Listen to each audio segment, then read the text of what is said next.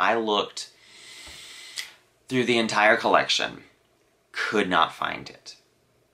Which is really annoying. Hello fellow Aussians, I'm the Louisiana Quadling, a Wizard of Oz collector and enthusiast, sharing with you my thoughts, my collection, and a little bit of my musical talent with all of you. And welcome to the channel. Last time I talked about Hallmark, we looked at all of the original ornaments that were released in 1994. And today we will be looking at the ornaments that were released over the following 2 years in 1995 and 1996. And if you haven't seen that original video, it is linked down below. So let's look at some ornaments. Our first ornament here is Glinda, the Good Witch of the North. And I don't own this one. I don't have a complete collection of all of Hallmark's Wizard of Oz ornaments, but I do have a lot of them. Size-wise, Glinda is a little bit bigger than the previous 4 ornaments that were released. One of the things that's kind of held me off from buying this ornament and tracking it down is that there are later Glindas that are a little bit fancier and also feature either glitter or other iridescent pieces that really look great on a Christmas tree. This one is one of quite a few that Hallmark has done where there isn't much that can reflect and do interesting things. Considering it's Glinda and she has that fabulous dress, it would make more sense if the ornament was a little bit fancier. So that's why I've never tracked this one down. But besides that, she's a very nice ornament. The sculpting is great. This definitely looks like Glinda. And the colors are a little bit strange in that she kind of comes off peachy instead of pink. This is another one of those interesting things that happened during this time as far as Wizard of Oz merchandise went, in that the colors weren't always consistent, and with Hallmark, that's also something that they have done, is that they've never quite been consistent with all the colors selected for the Wizard of Oz characters. And strangely, this was the only ornament released in 1995. So we'll move on to 1996.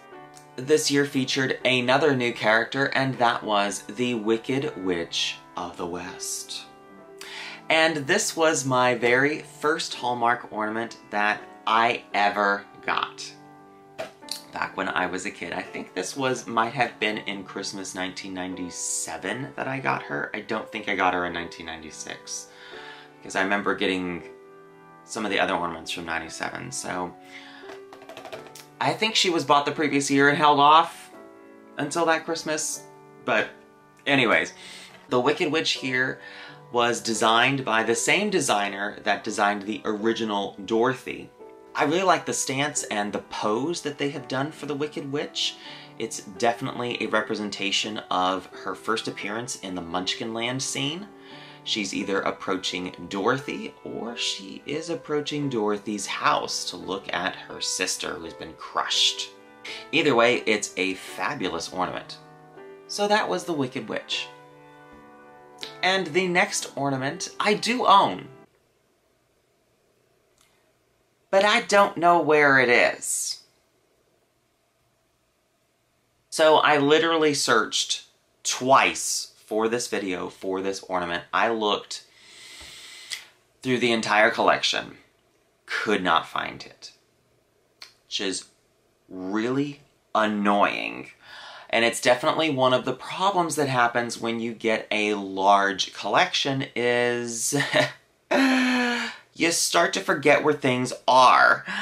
And I think the reason why this ornament got misplaced is because I own it in the original brown shipper box. So it could be that I'm just overlooking it and mistaking it for something else. I'm not entirely sure. But anyways, it is the Wizard of Oz, and this is the first of only a handful of state balloon ornaments that Hallmark made. And I really like this one. It's one of my favorites, and I remember last Christmas also not having it on my Christmas tree.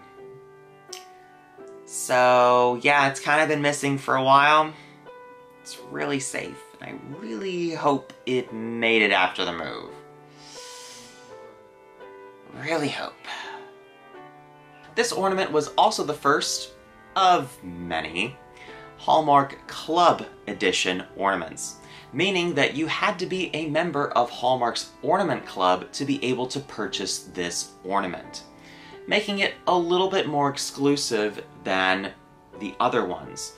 This is definitely an ornament that I would suggest you only display hanging, as those little metal pieces that are holding the balloon part to the basket are a little bit flimsy, so I wouldn't put it just displaying sitting somewhere, because those pieces might crush it and it might collapse. So this is definitely not one that I would just have sitting out in an Oz collection. I would definitely get an ornament stand and have it hanging up.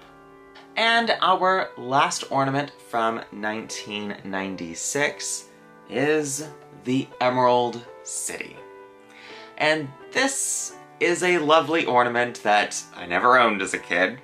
This is my earliest memory of seeing Hallmark ornaments in a store, was seeing the display for this one and seeing those characters dancing around. I was just entranced by this thing, and I remember for years afterwards still wanting this ornament. So it wasn't until I was an adult collector that I picked this one up on eBay.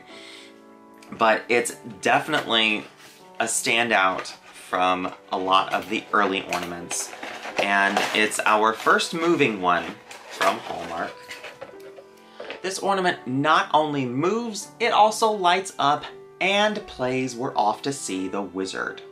It's just a really great example of Hallmark going above and beyond with their Wizard of Oz ornaments. The only thing you have to watch out with this one is to make sure that wherever you put this on a tree, it can actually support this ornament, because it is a little heavy. Now, this one is not a battery operated one. You do have to plug this one into an actual string of lights. That's another aspect of some of these earlier moving ones, but fabulous ornament.